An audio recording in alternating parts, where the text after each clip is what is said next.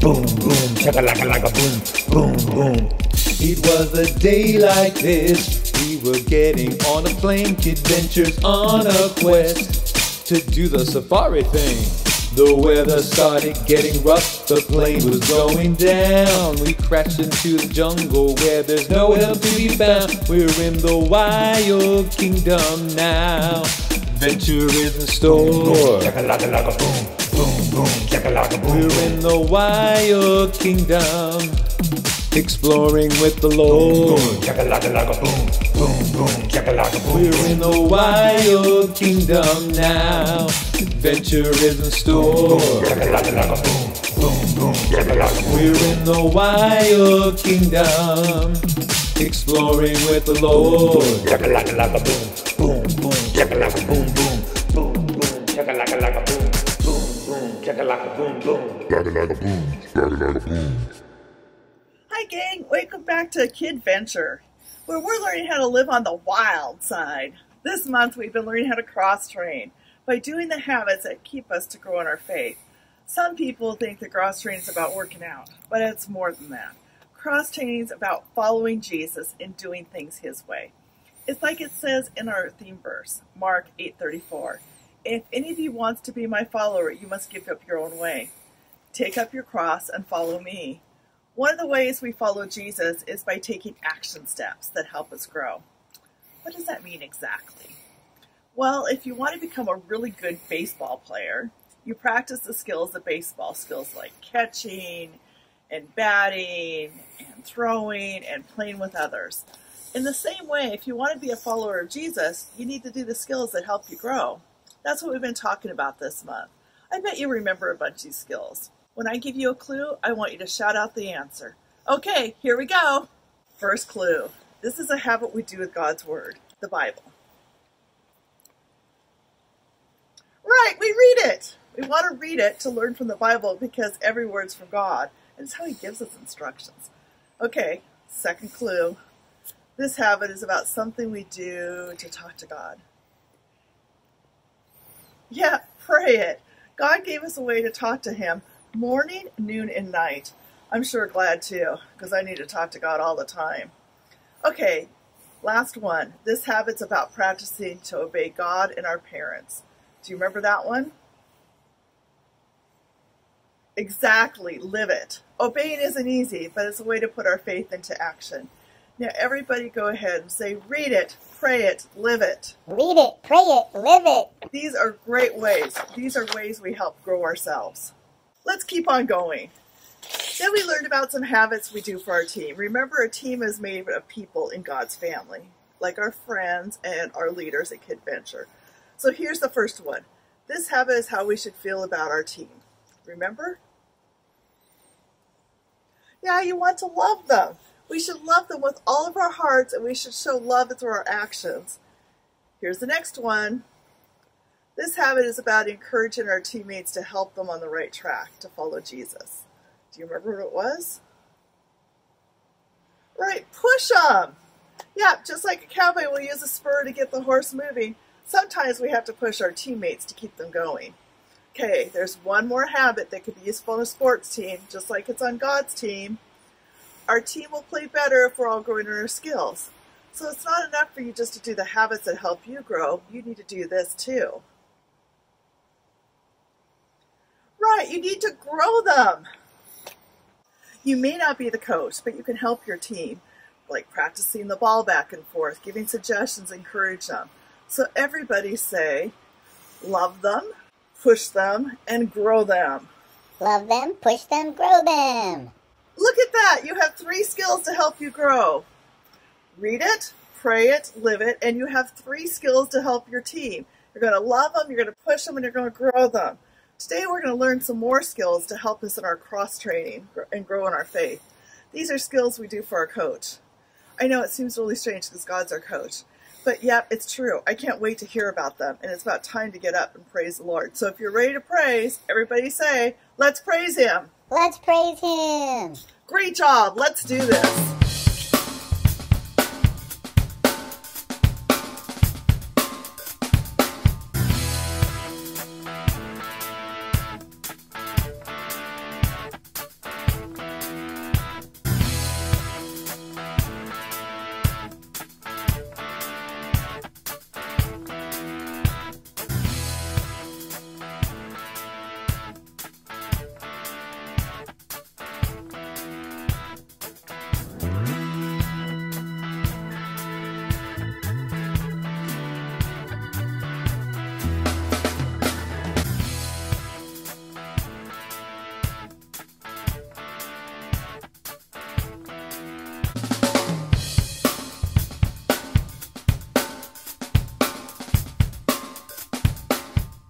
Hey everybody, welcome to KidVenture. I'm Coach Baker and I'm here to help us learn some more today. It's been so great walking on the wild side with you, learning the habits that help us grow in our faith. That's what cross-training is all about. We may start out as spiritual babies, but we aren't supposed to stay that way. We're to grow in our faith and grow closer to God. So far, we have learned 3 habits that help us individually grow in our faith. Read it, pray it, and live it. When you read your Bible, pray to God, and obey God and your parents, it's like spiritual exercise. You'll be getting stronger and stronger. And you'll really start growing in your faith.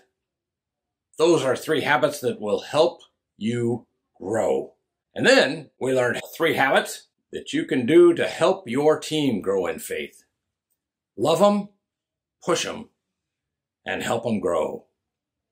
You may not be the coach, but you can help other kids on your team get better and better by helping them practice those habits too.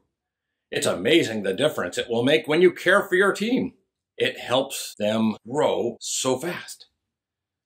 Today, we're going to learn 2 more habits.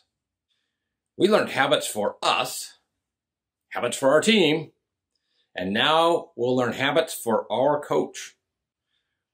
And they are super easy to do. I'll tell you what they are, and then we'll talk about them. Everybody say, thanks and praise. Thanks and praise. Good job. And I'm sure you guys already have an idea what these are because we do them all the time. But these are habits that can help bring us closer to God. Listen to what King David said about these 2 habits in Psalm 69:30, where it says, I will praise God's name with singing, and I will honor him with thanksgiving. Wow, that's pretty cool. This verse gives us some great clues right off the bat. Ha, get it? Bat, right off the bat? Ha, ha, ha, ha. How did he praise in this verse? He praised with singing, just like we do on Sundays in KidVenture. Do you know when you're jumping around and doing all that singing, you're praising God? That's cool. Now, his songs were probably different from ours, but that's okay. It's the same idea, and God loves it. And then he honored God with what? Right, with thanksgiving. That's a long kind of word. If we just want to know what it means, just switch the first part to the back and the back part to the front. Put thanks second and giving first. And what does it say now? Right, giving thanks. David was singing his praise and giving a big thank you to God. It just so happens we have just come through a holiday of the same name. Thanksgiving, or giving thanks, is a holiday that we remember to say thank you to God for all the awesome things he's done for us. We say thank you for the food he gives us, our family, our friends, the places we live. And why would we do that? Well, James 1:17 tells us why. Because every good and perfect gift is from above, coming down from the Father. If something good has happened to you, it's from God. What's the right thing to do when someone gives you a gift? What do you think? Right, you say thank you. But this is where that habit part comes in, of giving thanks. We, as people, don't always naturally think about giving thanks. Sometimes we get stuck in our own little world and don't remember to think about the good things that God has done for us, even the simple things. And he's done so much.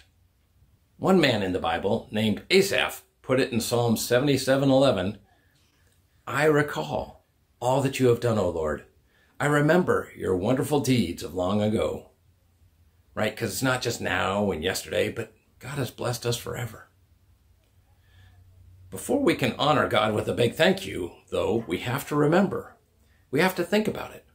We have to know and remember what God has done for us so that we can bring our thanks to him. Everybody say, it's not just November we need to remember. It's not just November we need to remember. Nice. Now everybody say, be ready and willing to bring your Thanksgiving. Be ready and willing to bring your Thanksgiving. Good job. Okay, now let's talk about praise. At first, praise and thanks seem very much alike. We can praise God and we can thank God. So what's the difference? Well, here's a phrase that helped me remember the difference. We praise God for who he is, and we thank God for what he gives. Right? A little bit different. God is our creator, our maker, and our savior. We can praise him for who he is to us. We can praise him that he's good to us. We can say it with words, we can sing it in song, or we can play it with an instrument. We can even think it in our heads. Psalm 150 tells us some examples. Praise him with a trumpet. That's a loud, praisey noise. Praise him with the harp. Praise him with the tambourine and dancing. Praise him with stringed instruments like a guitar, violin, and flutes. Praise him with a clash of cymbals. Let everything that lives sing praises to the Lord. That would be a noisy praise, and God would love every second of it. See, praise God with a quiet prayer in your heart. Or you can praise God loud and crazy, like crashing cymbals and dancing and leaping. And God is so incredible that it's hard to have quiet praise because it starts to bubble out of your heart when you think of all he's done for you. And then it comes out of your mouth. And a lot of times it turns into a song. Like it says in Psalm 40, he has given me a new song to sing. Sometimes you can't help but sing. Now, everybody's singing this one. God is so awesome. God is so awesome. Good job. You just praised the Lord. You praised him for who he is. Everybody sing, God loves us so much. God loves us so much. Nice job. In lots of ways, our praise and thanks to God is our gift to him because he doesn't need anything else. But he does something for us when we do. He tunes our heart to sound like his. Some days we may be grumpy and not very happy. But when we thank him or praise him, God starts to change our hearts and he gives us joy. Here's one last verse from Psalm 89:15. Happy are those who hear the joyful call to worship, for they will walk in the light of your presence, Lord. He makes us happier. When we think about all that God has done for us, it makes us just more joyful. We get to live in his presence, which means close to God. That is so cool. Okay, just to make sure you were listening, what are the two habits we do for God as our coach? Do you remember? Right. Praise and thanks. Great job. Let's pray. Dear God, you are amazing. We praise you because you are just the person who made us exactly the way we are, and you love us like no one else could possibly ever love us. Thank you, Lord, for all that you give us. Thank you for every daily provision and the way you love us. And Lord, help protect us this week again as we go into the world for you. Amen. Nice job. See you guys, and go Mariners.